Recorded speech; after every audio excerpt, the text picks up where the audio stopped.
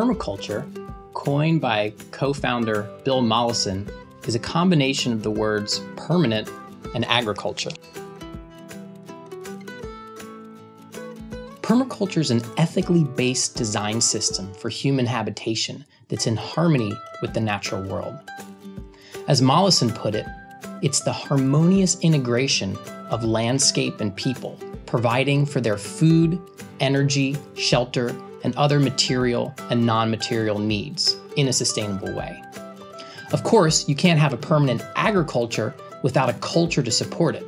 And so permaculture is also permanent culture.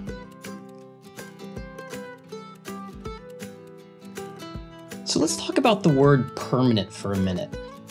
Permanent means something stable and enduring. When something is permanent, it can continue indefinitely without change. So when we're talking about our food, water, energy, and shelter, we're talking about systems and structures that are designed to last and not degrade. Permanent agriculture is sustainable. It has the ability to sustain indefinitely. And if food, water, energy, and shelter systems are to sustain, then they also need to create more energy than they took to make, to regenerate. And that is the type of designs and structures we create with permaculture. Those that are regenerative of soils, clean water, healthy food, building materials, and natural biodiversity.